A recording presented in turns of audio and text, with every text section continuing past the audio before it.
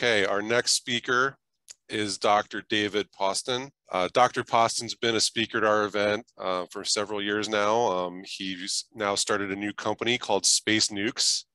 I can't wait to hear all about what he's working on now. Excellent, man. That talk from Dan was so awesome. That's exactly a good tie-in to what I'm going to talk about, because about 75% of the power we're going to need on Mars is to deal with the water, to extract it, to melt it, then to turn it into propellants and oxygen. Awesome. All right. So yeah, no, I'm super excited to be here again. I love the Mars Society convention because I think it's people that want to try to get something done instead of just being there for their parochial interests to, try to get into the next government program. So this is my favorite forum. So I thank you for inviting me again. And I've tried to add some new things to talk about. And there's at the end, there is something exciting starting to go on. So that's the good news. So I'm going to get a pointer going here. So, we obviously, everybody knows we need a lot of power, right? To create the oxygen and get the water, power habitats and rovers, and everything we'd want to do.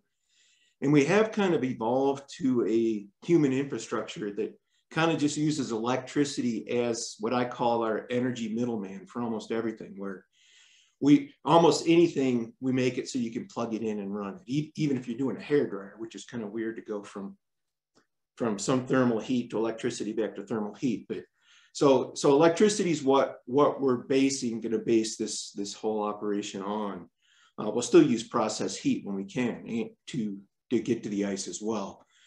But and then the other big part of it is Robert Zubrin noticed many years ago, the only way to make these trips to Mars affordable and efficient is to make your propellant in situ.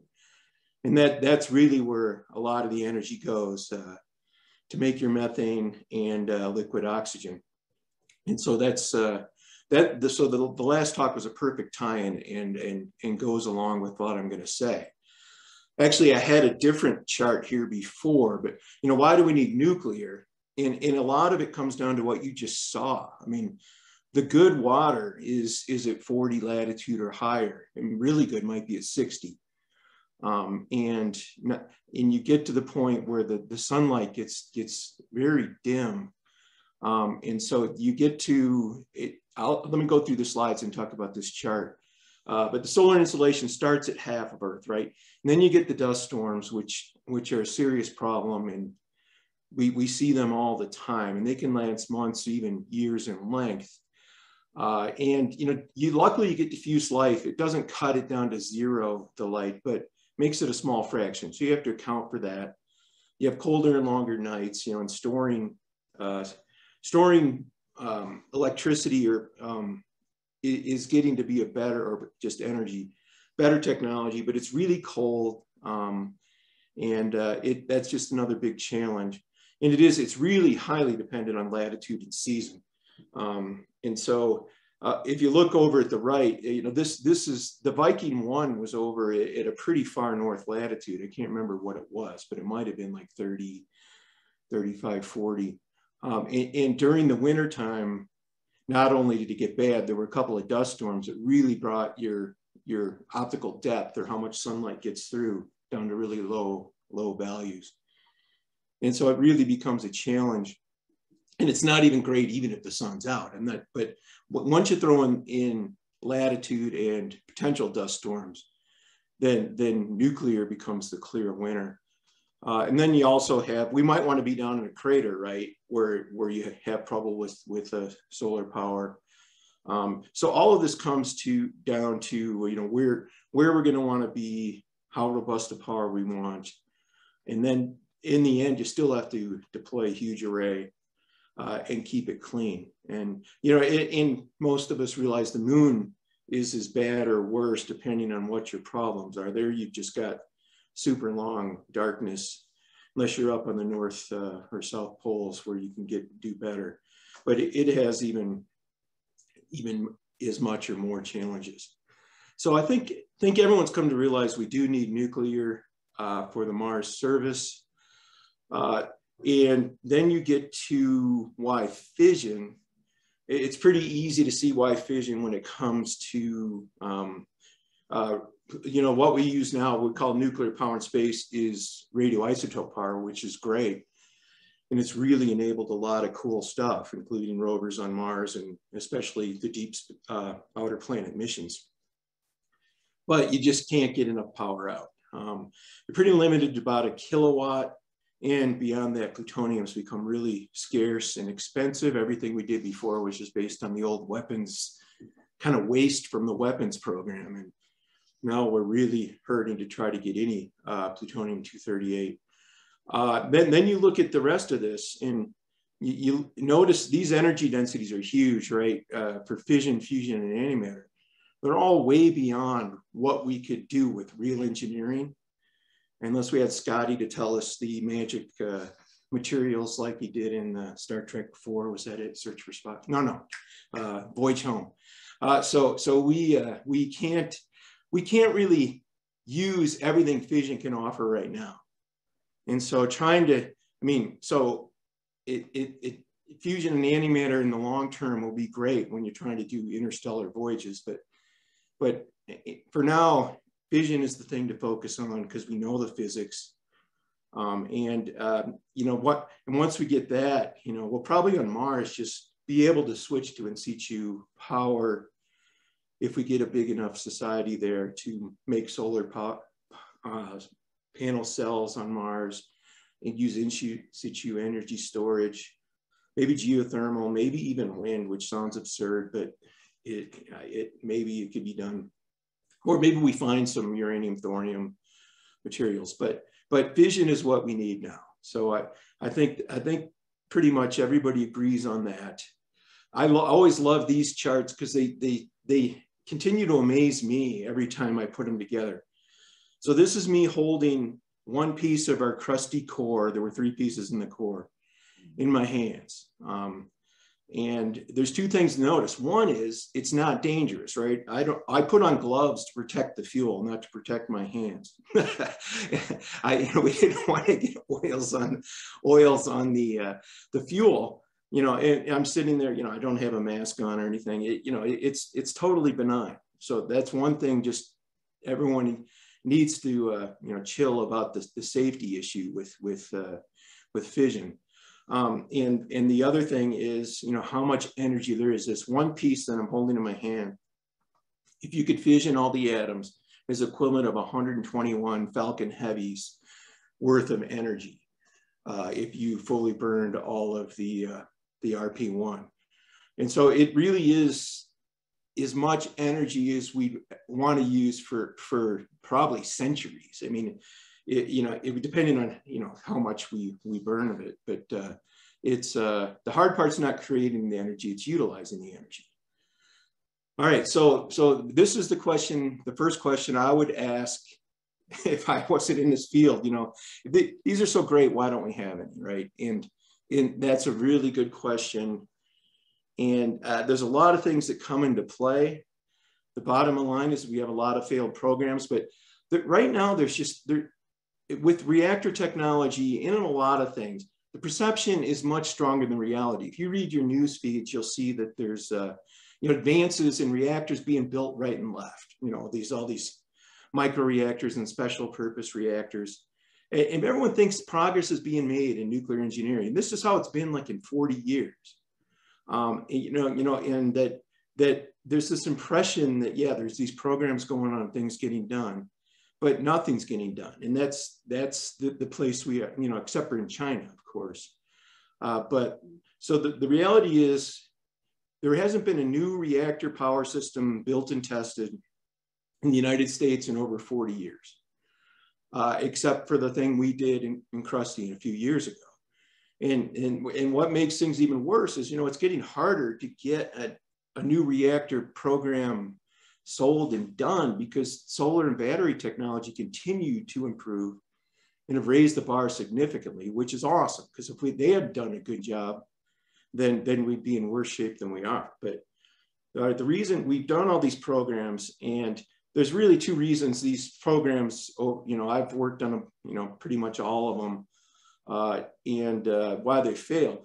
I mean, the bottom line, a program fails because it lost support, either because it was too expensive or dragged on with insufficient progress. And everyone always likes to blame their program dying on the fact that the customer lost interest, changed priorities. But that's because we didn't get far enough to sustain the program and sustain their interest.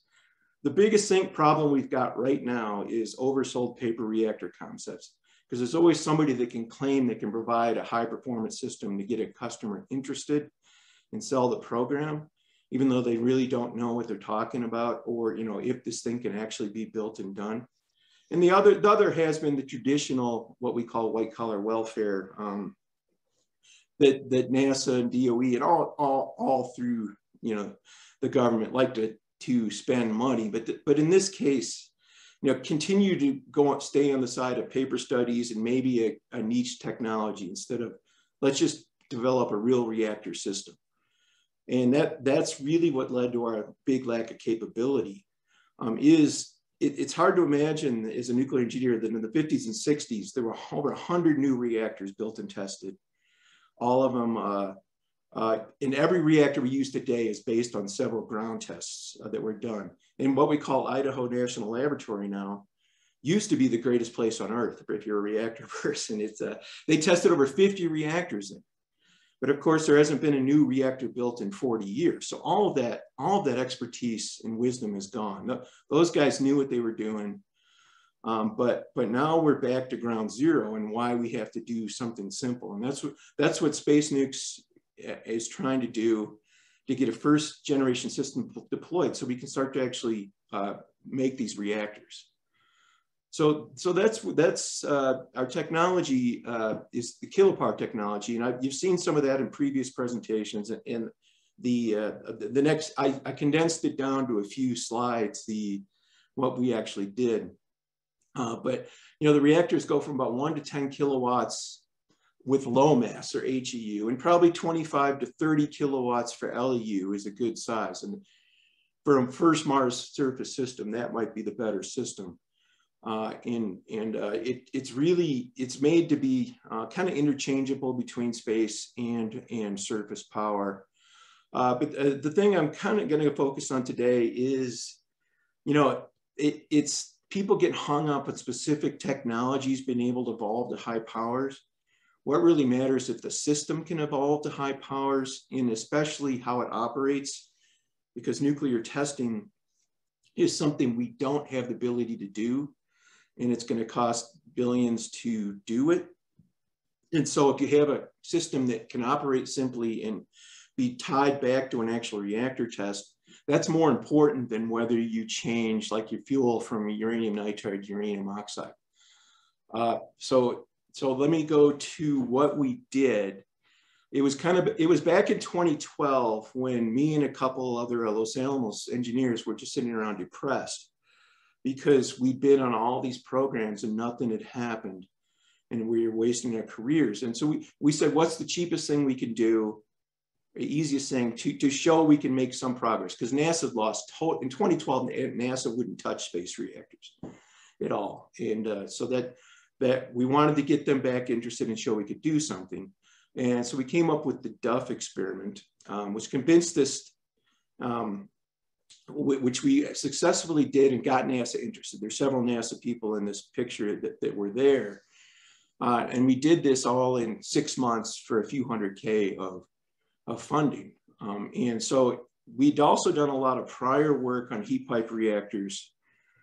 And one of the great things about heat pipe reactors is you can test them and get the heat out with electrical heaters.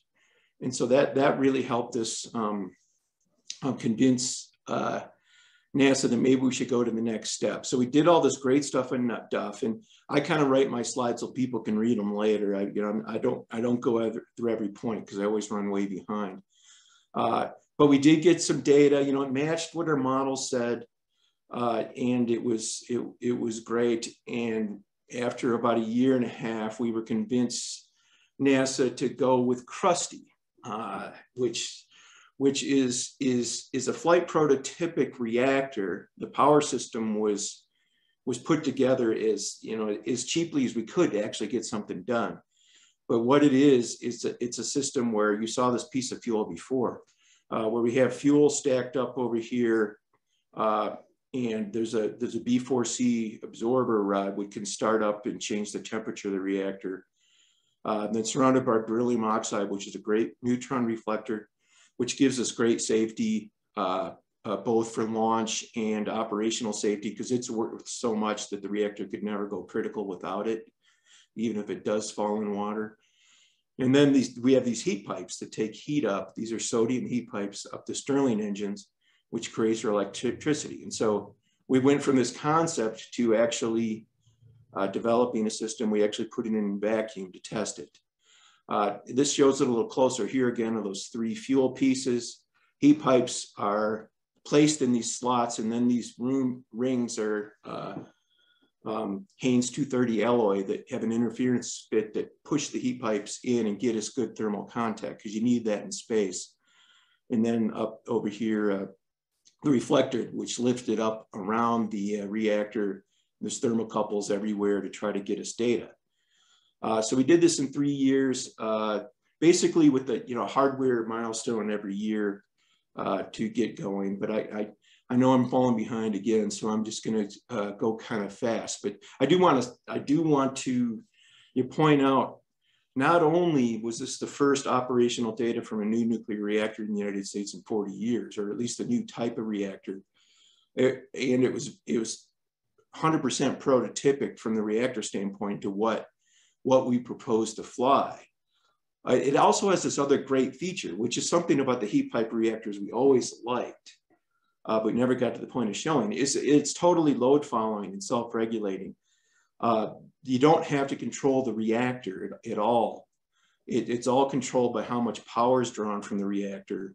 And so the reactor here, all our thermocouples are showing 800C, and what we did was reduce the amount of power draw and increase it back up and show that the reactor can put out that power without you having to touch it. It's really cool. And so it's perfect for deep space operation where we don't have controllers. We also did a lot of more testing. We showed we can get electricity out, which of course is the main thing. And if you're really interested, we got a whole special issue of Nuclear Technology, the ANS Journal, that talks about this a lot. And so there's a lot of near-term deployment options, whether it's at space, moon, or Mars. I want to try to get in a little bit into evolution, and this is the only chart that is impossible to look at, but it's really the technical story of how we evolved to higher power. And the key part of that is we maintain basically our thermal neutronic physics that would get us to oh, sorry, the cat. So we don't need a nuclear ground test every time we do this. And we change our fuel type, our core structure, and then our technology to get up to the megawatt levels. But I want to at least show some of those. This also shows some of the systems of what different power levels, different masses, how long it would take to develop if you started from scratch. But we don't want to go to the 2 megawatt reactor now, because we think it's a long program and it will have a lot of risk and it probably fail just programmatically. But we can evolve there pretty easily. The easiest things for us to do are these space reactors that look exactly like Krusty. The 20 kilowatt surface reactor has a little bit of difference, and so on. I'm not going to go through this, but it is, if you're a nuclear engineer, it does get harder with power. I mean, there's no arguing against that. Some people think, oh, reactors could put out more power, no problem, but there's always things to deal with. This is a look at what would be a 650 kilowatt design that we've come up with. And basically you have fuel in a stainless steel block, and you either have a heat pipe in these white areas or you transition to gas flow. And that's one of the great things about our evolution, is we find out when do we want to switch to gas flow instead of heat pipes. Well, you can flow it through these holes.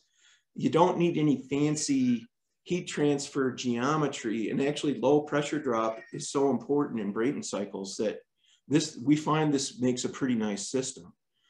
And one of the keys then is this intercooler.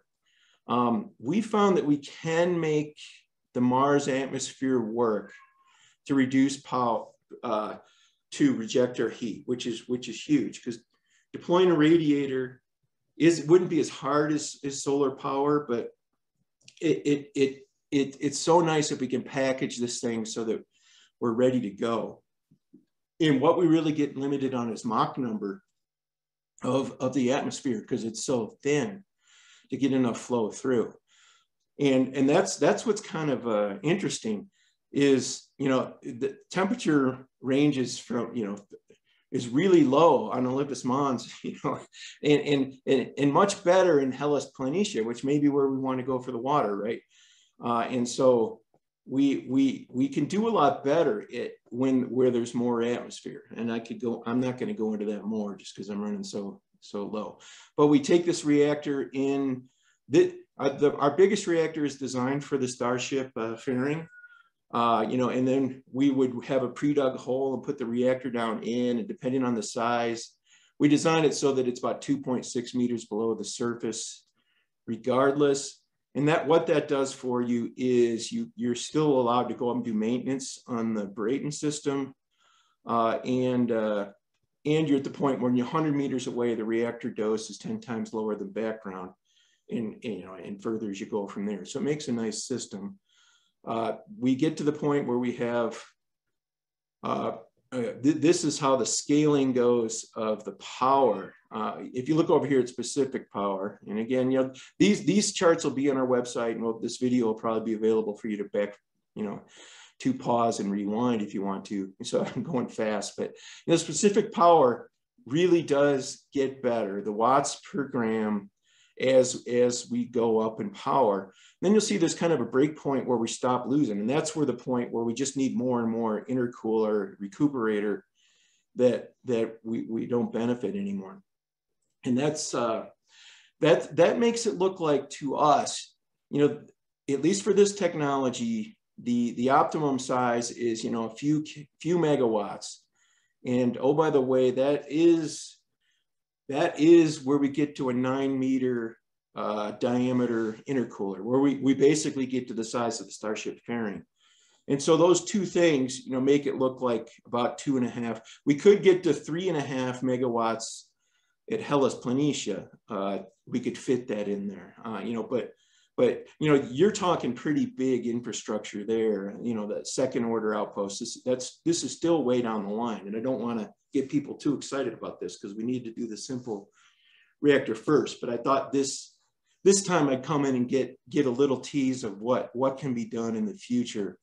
And then of course you can go, oh, and I did show this once before, but we wanted to do a comparison to solar. I haven't seen, you know, we as SpaceNukes hadn't seen many what people are proposing for large solar power on Mars. And so we put our own together.